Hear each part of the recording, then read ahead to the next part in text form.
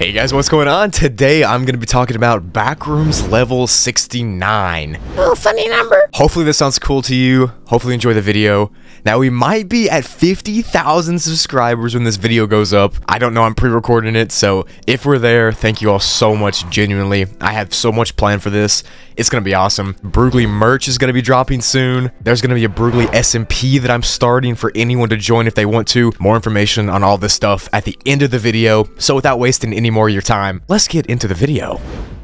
Level 69 looks like a dark and empty, infinite highway that has fog rolling at all times. Each side of the highway has massive concrete walls that seem to be infinite in height. And there's literally nothing else here. Like, that's it. The level is apparently so dangerous that you have to stay in the car when you spawn in. When you spawn in on this level, you'll spawn in the car that you passed out in level 3 to get here. That's the entrance to this level, more on that later. But if you stay in this car, you'll pretty much be safe. But if you leave the car, it's dangerous. Level 69 has a very low visibility because of the fog and the darkness that's on the level since it's constantly nighttime. In order to see anything at all, you have to use either the headlights from the car or a flashlight or something. This level is pretty unique because there are specific ways that you need to navigate it. And the start of the level is pretty much the same for everyone across the board because you wake up in the car that you passed out in from level 3. Even if you somehow get here without passing out in a car on level 3, you'll still wake up inside of a random car whenever you enter the level. But whatever you do, like I said, do not leave the car since, you know, it's dangerous and stuff. The fog and the entities that live here seem to be kind of scared of cars, except for one entity. So it's pretty much a good way to scare off things if you just stay in your car and keep driving. Now, your car itself might have broken glass or broken AC or something like that. It's really just depending on the luck of the person there. So if you have bad luck, then you might have car problems, and if you have good luck, you won't. Driving this car physically is pretty much just like driving a car from real life, so you don't have to worry about any of that stuff. You also don't have to worry about running out of gas because these cars don't even have fuel tanks. Nice. So you can go full speed for as long as you want, since there's really nothing in the road. You can just fly down the road at max speed. But there is always a risk of crashing into an entity or something like that. So pretty much you can either drive slow and waste a bunch of time, or you can drive really fast with a chance of perishing, so pick your poison. There are also hardly any supplies on this level, so the goal is to leave as soon as possible so you don't starve. The main normal entities here are Smilers and Wretches, which are extremely hostile on this level because they don't have anything else to eat. So when they see you, they start drooling and get really aggressive. Wretches are considered to be extremely dangerous here because they can break into your car if you're parked or something like that, or if you crash into one, it could cause your car to fly off the road into the concrete wall. Just try to avoid them. Like, imagine sitting in your car and trying to take a nap, and then you wake up and see one of these things. Nice.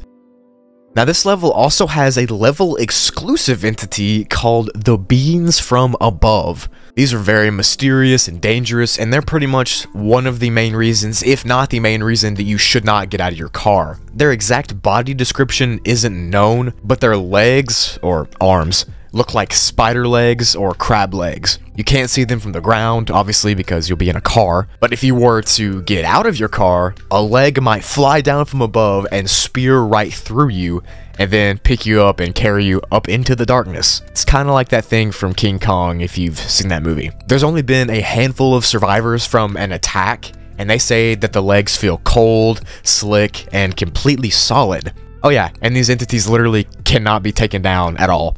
People have tried bullets, explosions, knives, nothing works on them. So, this level also has a weird phenomena that happens called the Whispers. Now, this might be an entity or just a weird occurrence that happens here, but pretty much they're these negative thoughts that go through your brain while you're on the level, and they try to break down your mental health. So, watch out for that, I guess. The easiest and most common way to enter this level is to pass out in a car on level 3, and you'll just wake up here. To exit the level, it's pretty simple. You just have to drive really far on the road, and eventually you'll run across a tunnel that's carved into one of the sides of the concrete walls. Now, you want to make sure you're either on the right or left side of the road, because if you're in the middle, there's a chance you might miss this tunnel, and you don't want to do that, trust me. So once you find the tunnel, just drive through it, and you can only drive there for exactly 17 hours, because then at that point, your car will break down and stop working.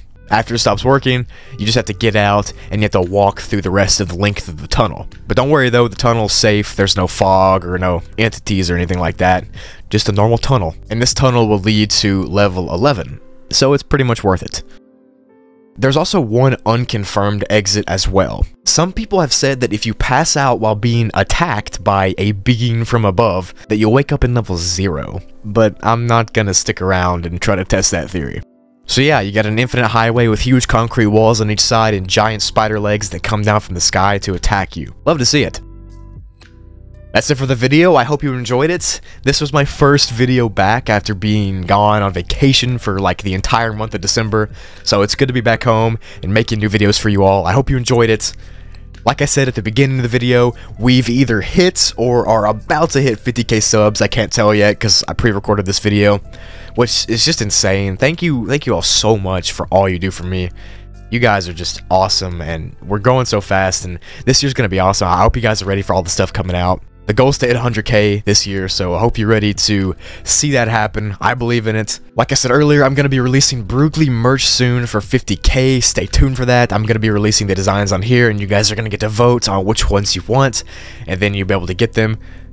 That's going to be awesome. And then I'm also in the works right now with creating a Broogli survival SMP on Minecraft. So that's going to be over there on Toogly, but I'm going to announce it on here, obviously.